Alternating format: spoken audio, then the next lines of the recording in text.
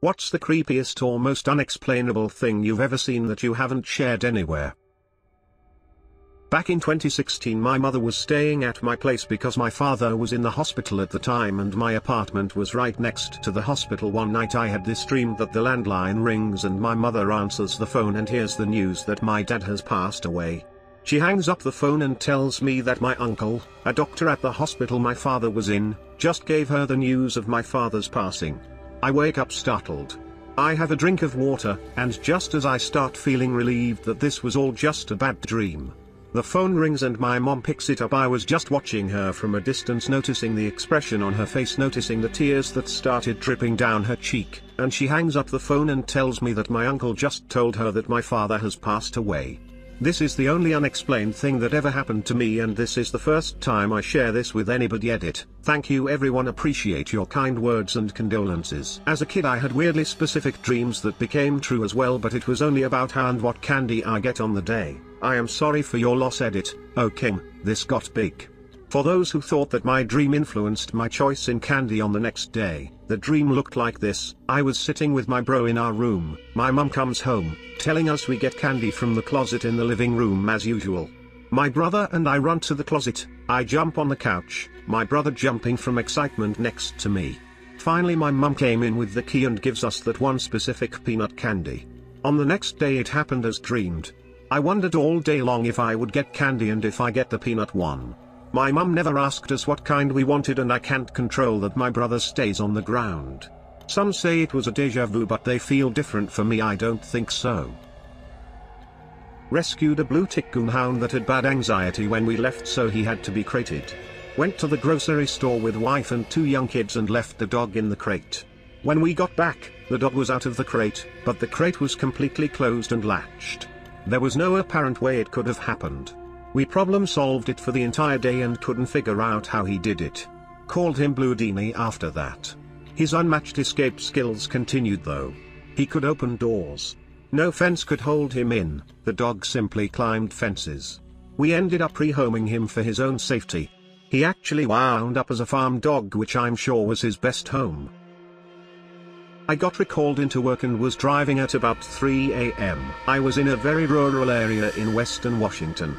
As I come around a curve I see a woman in a nightgown on the side of the road looking up at a steep embankment. Just standing there staring away from the road. There are no homes nearby, not for miles. I call 911 and pull over about a minute up the road, not knowing what to think. Deputy showed up, couldn't locate anyone and was as dumbfounded as I was. Happened to me before on a dark back road to my house. There is no street lights, the road is very curvy, and it was about 2 a.m. She was standing on a bend in the road on the edge while the cliff behind her was about 100 to 200 feet drop. There are no homes for about 2 miles up the hill. I was driving very slow to make the turn, so I got a good look with my headlights. I make it around the corner and look back, nothing. Creepiest thing ever. White older lady in a white nightgown just staring. My father died when I was 15. In my freshman year of college, me and my roommate in the dorms were somewhat close, but really had only been known each other for a month when the creepy thing happened. I hadn't told her much about my childhood, but she knew that my father had passed. One day she woke me up and asked me, "Did your father used to call you, insert silly childhood nickname here?" I hadn't heard that name since I was 6 or 7. I definitely never told her that he used to call me that, as it was a repressed memory that I hadn't thought about in a long time. Anyway, as it turned out, she had a dream that my father had come to her, and asked her to take care of me, calling me by this silly childhood nickname. It was always difficult for me that my father never saw me graduate high school or start college. But I guess he did, from wherever he is now. I was 10 years old riding my bicycle at dusk along the road I lived on, which was parallel to a set of railroad tracks. I moved off the road as a car sped by and a beer bottle came sailing at me from the front passenger seat. I could see 2 young women turned around laughing at me through the back window. I flipped them off, and kept riding. About 30 seconds later, I heard the train slam into them. When I was about 11 or 12 I went with my friend and my younger brother to play football in a park that was in a pretty remote place, so there were never many people. Basically 3 or 4 people came dressed in like Victorian style clothes, set up a box underneath a tree with big branches, tied a rope around it. One of them stood there with this noose around his neck, and then his friend kicked the box so he was hanging. They took turns doing this, and we left. Was super weird thinking back to it, and I have to check with my brother whenever I think about it to make sure it actually happened.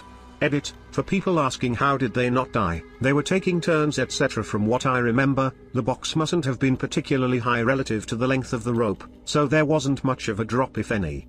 I don't remember how long they were swinging for, but I suppose it must have been between 15 seconds to a minute. Then the friends would put the box back for the one hanging to stand on so they could get down, and someone else would take their place.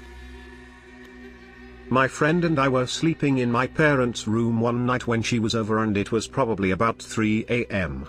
Suddenly we hear a sound like a fart from the corner of the room, and distinctly from this one corner. So I ask my friend if she farted, and of course she says no, as it clearly came from that corner. Thinking maybe it's my dogs, as they sometimes sleep in my parents' room, I go and check it out but realize they're not in the room with us. Okay, so that's weird, I thought, and my friend also said she heard a distinct fart too, so we assumed that maybe we both misheard. Then all of a sudden an unknown caller starts ringing my phone, and I don't answer because at this point I'm freaked the fuck out. After I decline the call, I receive a message from an unknown caller with the same area code as the caller who had just called me. The text message is all in Spanish, and me and my friend decide to paste the text into Google Translate, where it proceeds to say, "Did you hear that fart?" Needless to say, we never slept in my parents' room again, and we're convinced that we have a Spanish farting ghost in our presence. Edit, no brothers that would have pranked me either. I have a sister, but she was as amused as I was when I told her. Freaky shit. In my mother's house, the basement light would turn on while we were away, and even if it was turned off before we left, it was somehow back on when we got back. Once I went downstairs and was like, "Hey Mr. Ghostman, this is not good for the bills, could you please chill it with the lights?" "Yes, I know it's dark down here, okay thanks." Lights stayed off. Edit, holy Christ, more than 2 people upvoted me. What also? No, I have not seen Parasite. She lives in a small townhome and the basement is small, bare, and open. If someone could hide in there, I'd be extremely impressed given the complete lack of hiding spaces. When I get the chance, I'll give her a nightlight for Mr. Ghost when I see her. It's what he deserves. Also, if we did have a squatter, that person wouldn't be able to hide very long. My dog and 2 cats live there, all of which are very alert to strangers, smell or looks, especially the dog. My dorm hall had some weird shit happen, but one of the weirdest was that I went to the bathroom to wash my face and brush my teeth. The sink was right next to the entrance, and as I washed my face, I saw and heard the door open and noticed a figure move to the end of the stalls. I figured a girl had just come in to use the bathroom. I dry off my face and begin brushing my teeth, but realized I didn't hear anyone else. I checked each stall and no one was in there. I quickly grabbed my stuff and noped out. Something similar happened to me at my old university. This dorm was always known as the haunted dorm, but it was quiet for the most part and I really enjoyed living there. Creepy things would occasionally happen there, like sometimes before bed I'd feel like I was being watched, but it was never intensely scary. Then one day I'm in the shower, and it's a community bathroom so anyone can come in at any time, and I hear someone open the bathroom door, set something down, and all the while they're humming some song. It's actually kind of pleasant and I planned on complimenting them when I got out of the shower, but as soon as I get out, the humming stops and there's no one there. I go out in the hall, and there's no one out there either. I go back in the bathroom, and quickly realize there was no one ever in that bathroom with me to begin with. I told someone else about it who lived in the building with me, but she didn't believe me, so I never really spoke about it again. I was working in a retail store in a pretty sketchy area. There was this lady who was obviously a heavy drug user or ex-drug user. She must have been in her 50s or 60s. She was notorious on my block for being a crazy, but she'd visit me all the time and told me she thought I was cute. It was really bizarre cause she looked like a crackhead, but she'd act like a teenage girl around me. I tried to be nice to her cause she was known for being volatile.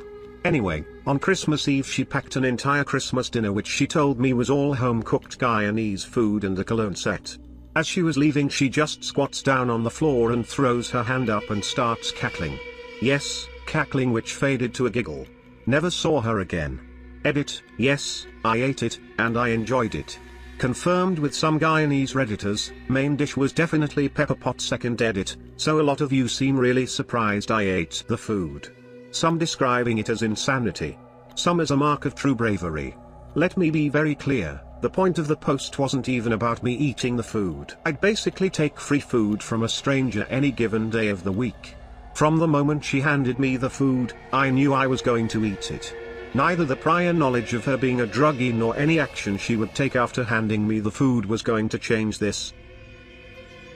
It's been almost 10 years and I still don't have anything that's somewhat close to an explanation what happened. Then my bestie and me were sleeping over at her grandma's house and enjoying the newly renovated attic as it was supposed to become her little teenager apartment. All new furniture with a huge comfy couch and nice clean boards screwed to the wall, all in white pink.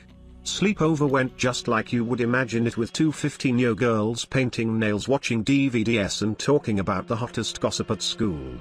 It was already like 3 a.m. when we decided to go get some sleep and left the room to sleep in the bed next door. Only a few minutes later we heard a little scratching sound followed by a loud bang, clearly coming from the room we just left. One of the boards that was screwed to the wall was lying on the floor, almost 4 meters away from where it was supposed to be. Not like screw broke and it fell. Nope. Solid 4 meters away from that wall. Almost 2 centimeters deep hole in the ground where the board was laying. The holes in the wall looked like something grabbed that board and pulled it straight out, ripping the wood and concrete it was drilled to. Still getting goosebumps remembering it. I had something similar. My mother and I were in my room because she had to use the computer that I was on when we heard a bang come from the kitchen. I went to look and the clock that's normally on the wall was on the floor, leaning against the leg of a chair, maybe 7 feet from the wall. I figured it must have just fallen off the screw. No, because directly beneath it is a coat rack, followed by a shoe rack. It would have fallen, bounced off the coat rack, and flopped either on or behind the shoe rack. That's not what it did. The path from where it hung to the chair was an arc that completely bypassed the coat rack. Not to mention that it had been several months since daylight savings time, so it wasn't touched any time recently. A few months later, I found the clock on the kitchen table with pieces of glass missing. I asked my parents about it and they said that they came home to it on the floor, broken, but they cleaned it up. The second time may or may not be the same thing, but I can't say for certain because I'm not the one who initially found it. Nonetheless, I couldn't figure a valid way that the thing could have not just fallen, but actually launched itself away from the wall. Here is a creepy weird story. During a road trip from NJ to North Carolina, my friend and I decided we were hungry and went looking for food in a town in Maryland. I don't remember the name of the town, but it felt very strange as soon as we pulled onto the main road, as there didn't seem to be any people out and about. It was the middle of the day, but no one was walking around. There weren't any restaurant food options other than a pizza place, so we pulled up and parked in front of the pizza place. It seemed like everyone in the town must have gone to that pizza place. When we parked the car, everyone in the restaurant turned and looked at our car through the big glass windows. Like, at the same time. They stared at us, we stared at them. It felt so weird that I said, "I don't want to go in there." My friend just nodded at me wide-eyed, and we drove to another town for lunch. Why was seemingly the whole town in that pizza place? What was with the staring? I'm almost a little sorry we didn't go in to find out, but at the same time not sorry at all. I just wanted to do a quick edit because I want to answer everyone's questions. As much as I would like to address them individually, I don't think I will be able. I wish I knew the name of the town. I think I never actually knew it. This story takes place 20 years ago. Google wasn't a thing. I think I had a beeper. I was new to driving, so using a paper map, my equally young and unexperienced in travel friend and I drove through the western part of Maryland to avoid major cities en route to Asheville, North Carolina. After reading everyone's comments, I agree we probably stumbled on a small town party or an very busy lunch hour. It just felt so scary to us at the time. I agree it seems Lovecraftian, Stephen King-esque. I also hope we weren't going to be on the next day's menu. No, we were two 16 to 17-year-old white girls with dark brown hair.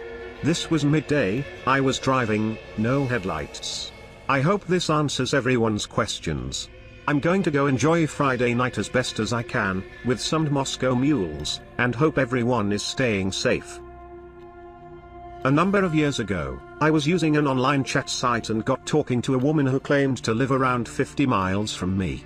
We chatted quite happily for a couple of days, then on the third day, Saturday night, she was online and we were chatting, but she seemed different somehow.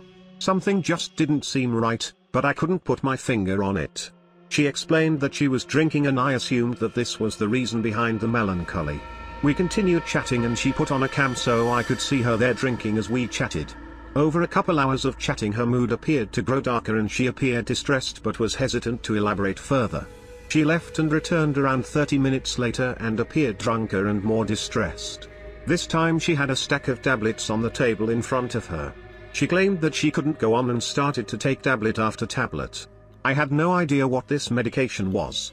She was continuing to take more and more tablets and her speech was getting more and more slurred. I was suddenly in a terrible position. Was I seeing someone take their own life on a live stream and totally unable to do anything? All I had was a name and a town, both of which could be false. I made the excuse of needing the toilet and left the room, and took this opportunity to call my local police and explain the situation. The police took what details I knew and I was told to go back and try and keep her talking and try and get further details from her. They sent a plain-clothed officer to my house and whilst I was chatting to her he pulled up the chat logs and history on his laptop. By this time her speech was becoming more and more incoherent and the cam was knocked so it was impossible to see her. Soon the connection was lost. Was this real? Was it fake? I had no idea of knowing. The police officer was during this time on the phone with the station giving them what information he had been able to obtain. He then left, leaving me to contemplate. The next evening I got a call from the local police station, who wanted to thank me. The police had managed to trace her through her IP address and had been able to attend. It apparently was a genuine suicide attempt and she had been taken to hospital and was subsequently undergoing treatment. I never make it in time to answer these and have pretty much kept this story to myself. I remember telling one person who told me don't repeat that, don't mess with whatever that was, so I didn't. I guess read at your own risk. When I was 10 I went with my parents to this campground so they could visit their friends. They had a son who I got along with, same age. Sometimes however if there was other kids around the son would try and pick on me to impress them. Me and the son went fishing and right as we're about to leave another kid comes and joins us and the son immediately starts picking on me. Not wanting to be stuck on a boat and teased I decided to leave and walk back to the campground by myself. I didn't want to go straight back to my parents because they'd ask why I wasn't with the son, and I didn't want to get into it. So I just walked on this U-shaped road.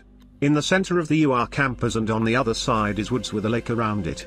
At the very center of the U is a park. Perfect. I think I'll just sit on the swings until I think enough time has passed to go back. As I'm on the swings I notice a path directly across from me. I get up and start walking along this dirt path. There are reeds on either side of me and I have my hands stretched out as I walk dead center of this path. My hands can just barely touch these reeds unless I move closer to one side. I walk for about 10 minutes maybe and I get to this pond. Crystal clear water and I have this urge to drink it. It looks so refreshing. I kneel down and suddenly the hairs on the back of my neck go straight up. It was like I snapped back into myself. What am I doing? Why am I about to drink pond water? Why did I walk down this path? I start feeling really uneasy so I turn around and start walking the same way I came. Let me clarify. There was only one path. Straight. I made no turns, I didn't walk around this pond. I simply walked to the end of the path, got freaked out about something and turned around. Suddenly all types of bugs were now around. I kept walking and I noticed the dirt path is getting more and more narrow. The reeds and tall grass are now at my arms and there's a constant buzzing feeling in my ears from these bugs. The path gets so narrow that I have to walk sideways to avoid the reeds. I yell out help and I hear a voice ask if I'm okay. I reply I'm lost and a woman says just walk straight honey, I see you. I see nothing, it's just tall grass and reeds. I walk a few feet and see the road. I am scratched from head to toe and there's a woman by the playground asking what happened.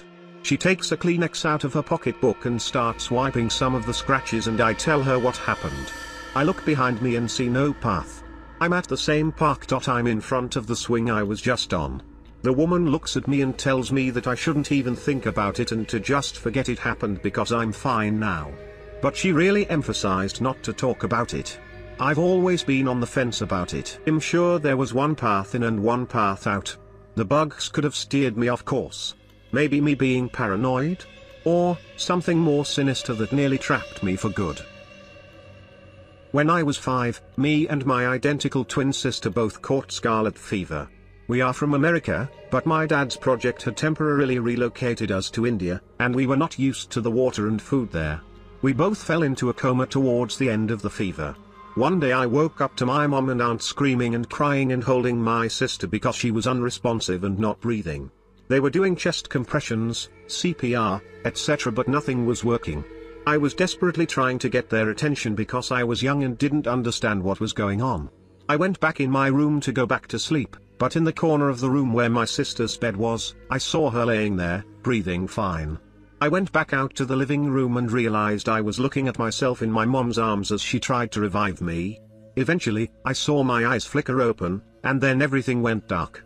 I woke up a few weeks later in the hospital next to my sister and mom, who ended up catching it because of us. My mom told me I had almost died and they were trying to wake me up, but I was unresponsive, so the ambulance took all 3 of us into the ICU. To this day, I am still unsure how I witnessed my almost death. I might have an answer for you. I had something similar, to a much lesser extent, when I was a kid. I wrecked my bike at my grandparents' house by flying off their 7-feet-tall retaining wall to the underground garage. The way I remember it, I had an out-of-body experience where I was watching myself from above, soaring through the air and then popped back into my body right as I hit the ground. I was knocked out, had no sense of myself or anything, but I could hear everything going on around me. I could hear the neighborhood kids yelling to go get my grandparents and eventually them getting their own parents to come help me. Anyways, I come to, and I'm completely okay thanks to my helmet. The helmet on the other hand was shredded to shit. Jump to a few years ago. I'm listening to NPR and there is a program called Radio Lab airing a story about out-of-body experiences that fighter pilots used to experience. I've left a link below to the story for you or anyone else who wants to hear it. My father was my grandmother's favorite child out of 6, partially because he was by far the youngest out of 10 children. She nicknamed him Little Mountain, as the last character in his Chinese name was, or Mountain. I remember going to her funeral when she passed, and we were burning paper money for her to use in the afterlife, a Taiwanese Chinese tradition.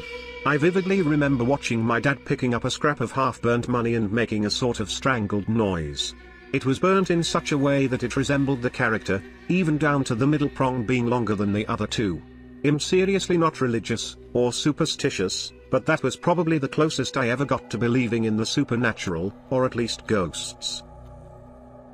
I work as an adult novelty store manager with a theater, so please envision the kind of customers I get.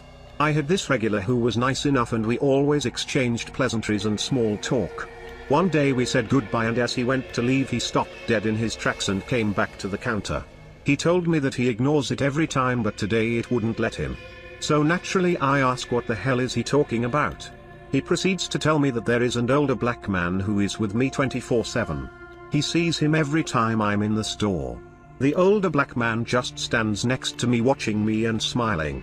At that point a chill ran up my spine because no one in that store knows besides my boss that I'm half black and my 65-year-old black father that I was so close to passed in 2014. I said the usual wow and oh my god, so I wouldn't give anything away to see what else he says to see if it's legit. The customer proceeds to tell me that the man, my father, is sad about his kids not doing what he's asked them to do and one particular child has greatly disappointed him. The man, my father, also wants the customer to tell me how much he loves his wife even though she's married again. At this point I have tears in my eyes because how would this man know there's conflict between me and my siblings because of my dad's death? How would this man know my mother is married again? He kept mentioning that he could feel a strong religious pull with my father. My father was a preacher. He told me a bunch of other things and asked if I was pregnant. I told him no, but apparently my next child will have my father's soul according to him. My 2-year-old son looks like my father and loves his favorite songs. I have never seen that man again. When my daughter was very young, 3 to 4, we were on a family vacation in a state park lodge. Our room had exposed wood ceiling beams to match the decor, important later. It was supposed to be nap time for my daughter, but she was quietly playing by herself and just chatting away, and the wife and I were reading on the other bed. Out of the blue my daughter turns to me and asks for a piece of rope. I asked why she needed the rope and she nonchalantly replies, "It is for my friend, the purple girl on the ceiling." My wife asks, "What friend?" And my daughter responds, "I've been talking with the little purple girl hanging from that wood up there. She asked me for another piece of rope." Needless to say that nap time was over and we quickly exited the room. I laid down to sleep one night. It always took me forever to fall asleep, as I'd have to breathe deeply for an hour to relax enough to drop off. A few minutes after I got into bed, the door to my room flew open with a bang. I heard something quite large and noisy stomp around the open area of my room, even felt a breeze that ruffled my hair, and then my door slammed shut and all was quiet. I was paralyzed with fear for a long time. Never got up to investigate due to sheer terror. No one else was home. Edited to add, sleep paralysis is a really good suggestion as to why this happened. But I don't think it was. First, I had only been in bed a few minutes, and since it always took me a very long time and effort to get to sleep, I am absolutely sure I had not slept. Second, I had sleep paralysis for about 10 years, but had trained my body to no longer have it.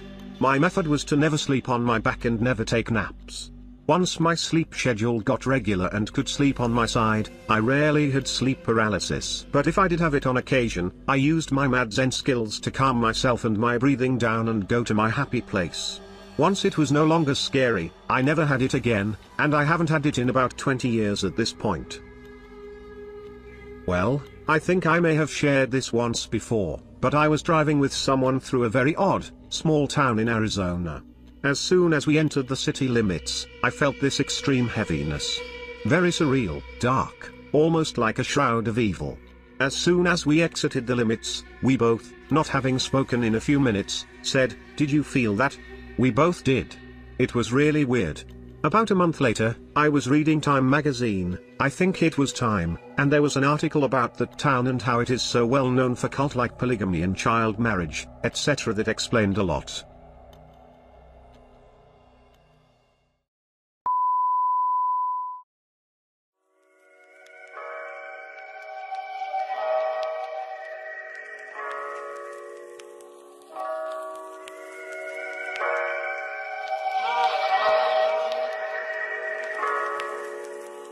So many memories, do you remember these moments way back in the time? Trapped at the back of my mind, I am so happy to grind, I am so happy to find so much experience now that I'm passing the lines, now that I'm grasping the signs. I have been laughing a lot, got nothing to hide, no I got nothing to hide, bitch I am stuck left behind, I need to drive, yeah I need something to ride, build my own bank account, shit that I'm making, now putting it off to the side, feeling the vibe, got this new sorrowful happiness that I just can't seem to guide.